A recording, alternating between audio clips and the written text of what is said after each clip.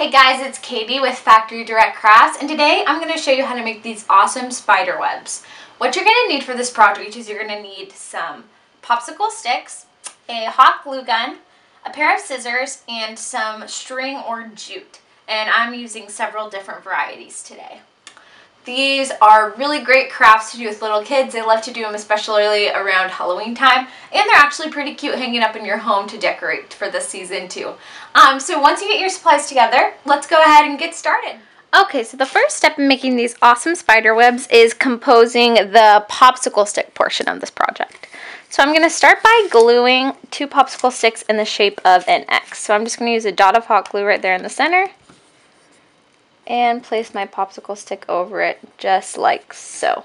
And try to get these as even as possible. I'm just going to press down for a second to make sure that glue is held tight. And then I'm going to add another drop of hot glue to this other popsicle stick, just like so. And I'm going to lay the X right on the center. And this is going to create the frame for our spider web.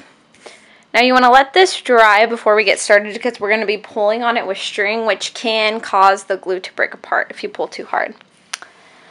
Okay, so once that's dry, the next step is taking your jute or string, and for this one I'm going to use jute, and you want to tie it in a knot around the back, just like so.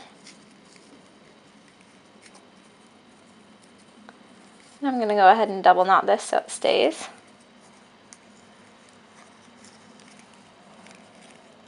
Okay. And then flip it over. Okay, now we're going to wrap the center portion.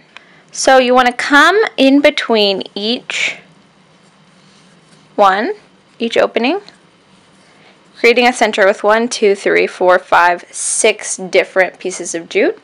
That's just keeping it even. Once you're done with that, you're going to come up and wrap around the next one, and around, and around, just like so.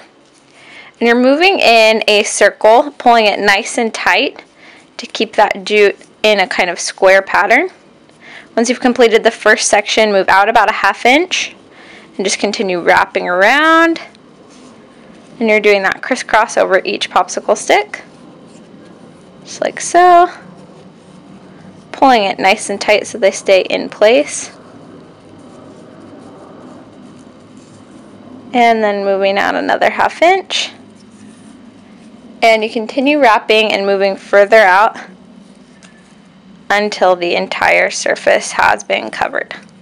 This is a super fun and easy project to do with kids. If you're doing it with kids too young to use a hot glue gun, you can go ahead and just prep the popsicle sticks before, and that makes it really easy. All they have to do is wrap the string and choose what kind they want to use. Okay, and as you can see, I have just finished my spider web, and it looks like this. So now to bind off, you're going to apply a drop of hot glue right there on the back and do a rather large piece, and you're going to pull the jute through it and turn it at a 90-degree angle. I'm going to use scissors just to press this down in place. Now the 90-degree angle is important because this is going to allow you to display your spider web. It will just hang straight down from it. So then you can go ahead and trim off the end of your jute, leaving about 3 or 4 feet to hang it from. And you have your finished spider web. You can make these in a bunch of different kinds of string and jute to make kind of an assortment. They look really great hanging up, kind of rustic, but still very seasonal, and they are just a great Halloween decoration. Anyways, I hope you guys have a lot of fun with this project. Thank you so much for watching.